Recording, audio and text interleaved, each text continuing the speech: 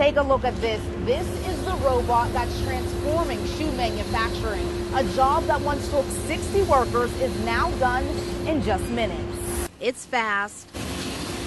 It's efficient, it's AI technology, and it's making your shoes. This production line on one shift will do 150,000 pairs a year. Summitz Footwear Inc. is the first AI-powered, semi-automated sneaker factory in the nation, and it's located right here in Henderson, Nevada. Las Vegas has always been known as a, casino industry, service-oriented business. But CEO Scott Miller and the company's president, Alan Lee, say in the next decade, they'd like to change that to include manufacturing. By the next 3 to 5 years, we plan on 50 production lines with an output of 20 million pairs of shoes a year in Las Vegas. So how does it work? Summit's production line relies on patented advanced automated technology and 3 robotic arms that ensures that the glue that secures the shoe sole is evenly dispersed, a task that was once done by hand, cutting a 60-person production line to just 10. Something Miller says allows the company to move workers into higher-paying salaried positions much faster. We can train a worker within 1 week's time